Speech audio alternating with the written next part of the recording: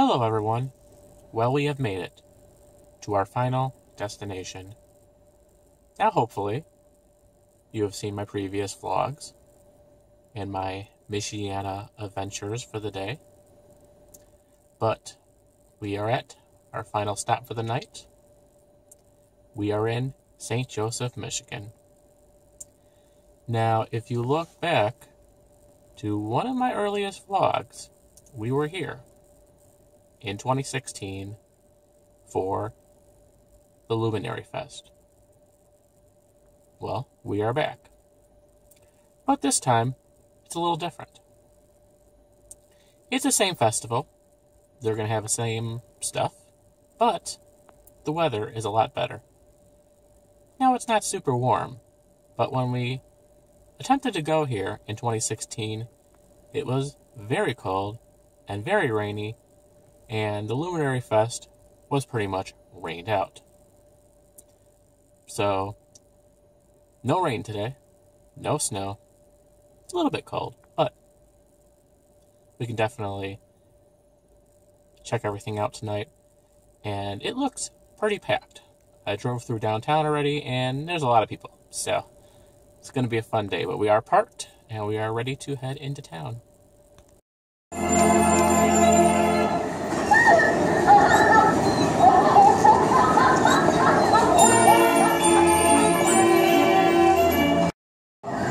Carousel finger please.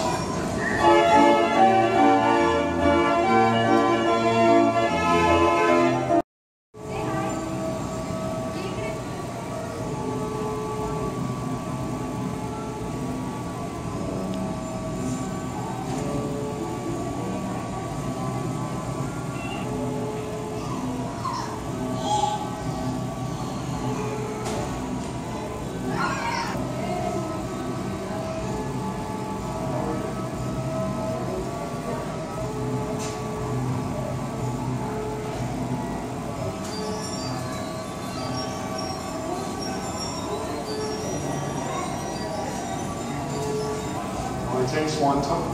You need to purchase tokens. You can get them either at the machine outside the entrance to the carousel with the flashing light on top.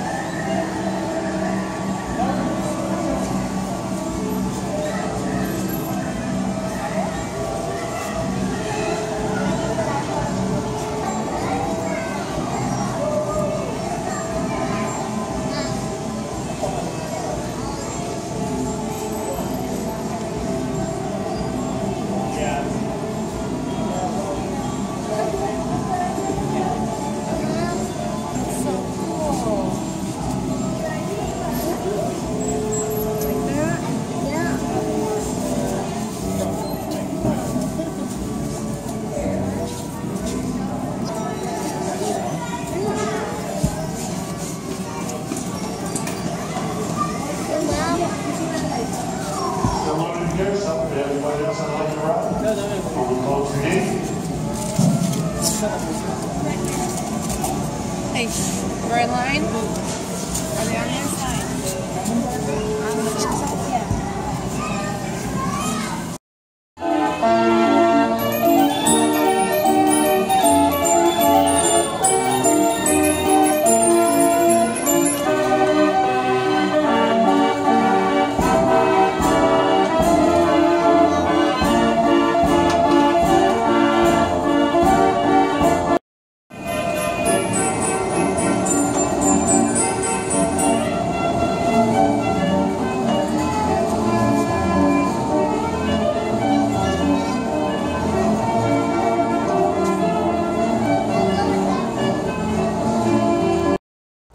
And so that is the Silver Beach Carousel. Their Christmas display is one of my favorite things here in St. Joseph, and I discovered it for the first time when I vlogged and came here in 2016. The weather was a lot worse that day, but thankfully that was actually one of the few things that I could see indoors. Last time, in 2016, a freight train came through here and about blew my eardrums out. Will we see a freight train today? We will find out. But nothing right now. Oh, and here's the Silver Beach Carousel.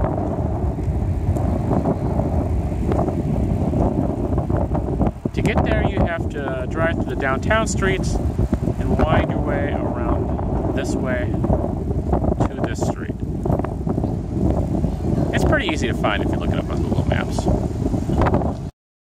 But now, we need to follow the candles up the stairs to downtown St. Joseph.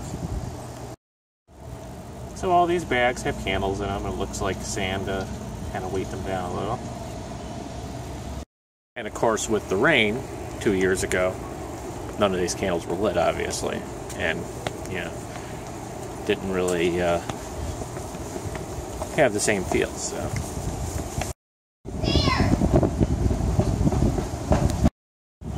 Well, no rain or snow, but the wind sure has picked up quite a bit. It's a lot chillier now. They've come down here when it's like summer, or just, you know, actually warm. If you are ever having problems finding parking downtown, which I guarantee you will, head down to the Carousel, again on this side road here, and there's a parking lot right in the back of the Carousel. Free parking. My car is in there, and there's a lot of free spaces. It's a little bit of a walk to downtown, but it's close to the Carousel, so that's good. But if you're having a hard time finding a spot, this is a good spot to go. I think there's a parking lot a little bit farther that way towards the lake as well, and the beach, so definitely check it out if you need to.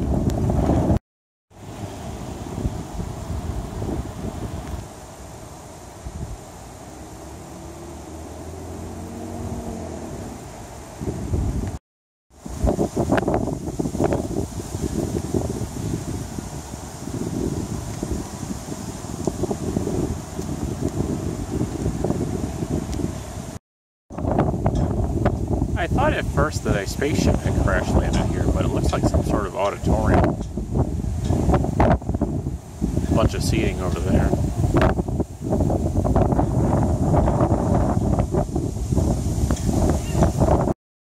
And with that, welcome to St. Joseph's Luminary Fest.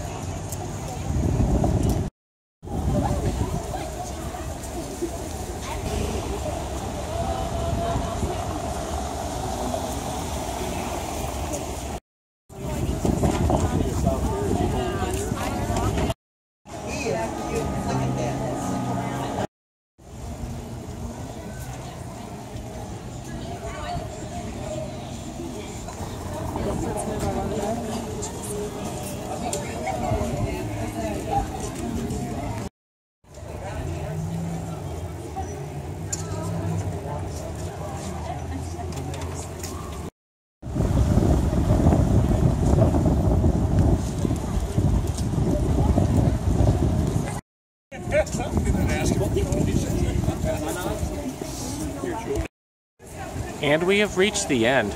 Time to head back this way.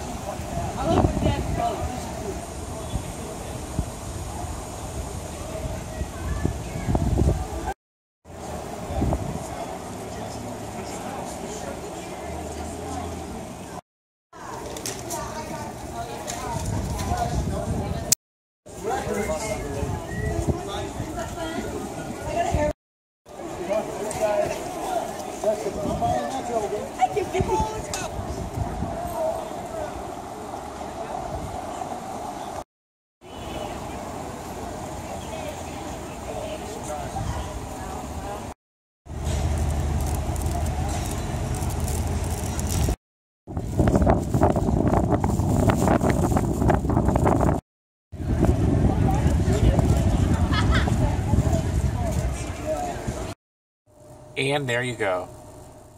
Another successful Memories by Wayne Michiana trip is in the books. Thank you, as always, for joining me on my journey. I really do enjoy visiting this town. It's very cute, and it's, not too far from the Chicagoland area, but it feels like a whole nother world. And the Luminary Fest is very nice as well.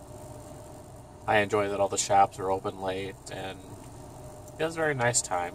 Glad the weather was better this time around. Really, though, overall for the whole trip, I have to say that I enjoyed the most the Dowagiac Area History Museum. That was a great find. I just spotted that on TripAdvisor, and it was such an amazing experience to see something like that in a little town. They did such a great job, but that is in one of my earlier vlogs, so make sure to check that out if you haven't checked it out yet. So, that ends this trip, but stay tuned. Don't quote me on it, but if all goes well, we may be back in the Michiana area as early as next spring. So we'll see what happens. Make sure to subscribe to our channel. And of course, don't forget to check us out on Facebook and Instagram as well. Thank you for watching.